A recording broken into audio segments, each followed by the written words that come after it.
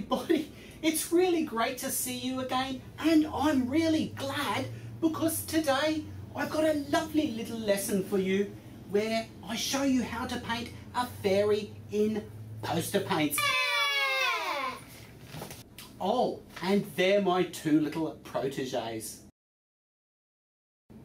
So I'll be using poster paints to create my little cherub, and incidentally, if fairies aren't your thing, stay tuned because I've got another lesson coming up that might appeal to boys. But hurry up! Patience, children. Lovely kids. If you do love art and you're not there now, then come over to www.montmarte.net because we've got lots more awesome lessons there.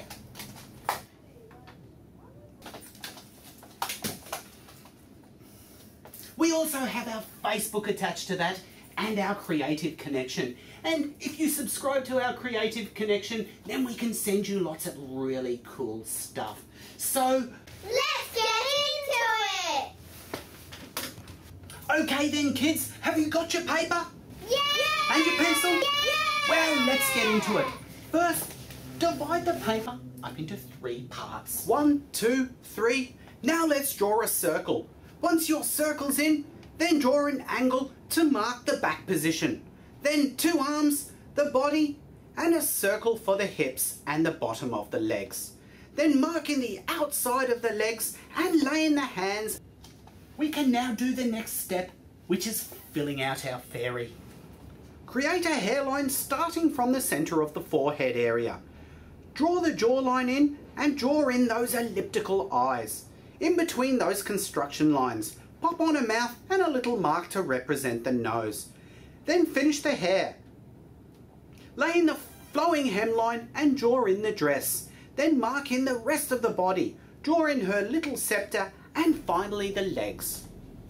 The last part of the drawing stage is the wings. So what kind of wings would you like? Butterfly wings! Butterfly wings. Okay, let's draw them.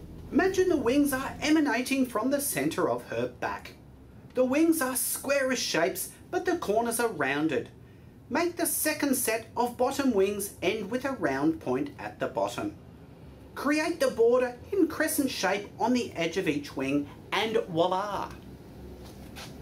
Time now to add some paint to our fairy. And a project like this is all about colour.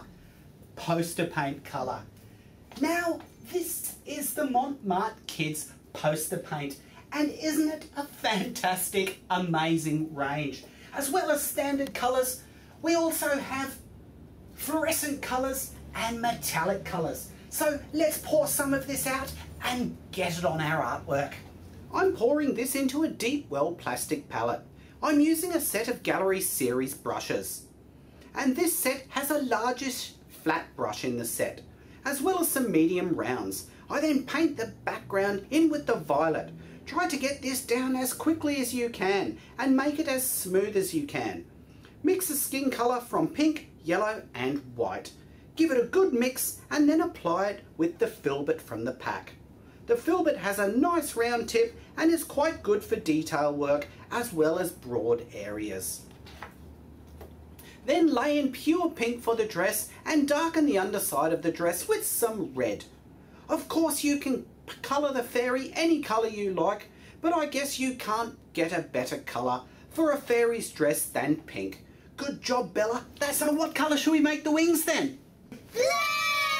Okay, so because I've been told to use blue, I guess I better squeeze out some of it and get it on as fast as I can. I then use some yellow for the hair. Sienna's decided to paint her sceptre blue as well. How good does that look? For the eyes, I use some dark blue on top of the eyes and then some light blue in on the underside of the eyes. Well, what do you think, guys? Looks great! Fantastic. Well, let's keep going and add some black. Paint the outside of the wings black using a mid-sized flat and lay in the pupils with the filbert and just a dot of black.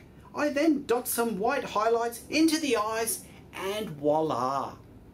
There's my fairy. I really hope you enjoyed doing this one too. Thanks for watching!